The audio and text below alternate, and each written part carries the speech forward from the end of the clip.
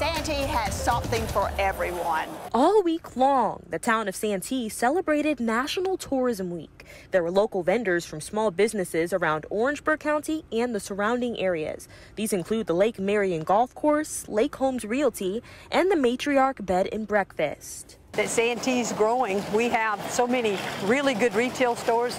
We have Winston Rivers Company, which has all your latest boutique items from coolers to clothing, and we're just growing. Santee is really growing fast. Executive Director of Santee Cooper County Promotions says Santee has become a household name for various things, including sports, golfing, and state parks. In the midst of new developments in the works, Santee is on the verge of major growth, and tourism plays a major role in that. I want to give back to the travelers and just let them know that all of us work in the hospitality industry, and we surely thank them. For Street Squad Orangeburg, Nigel Hood, News 19 WLTX.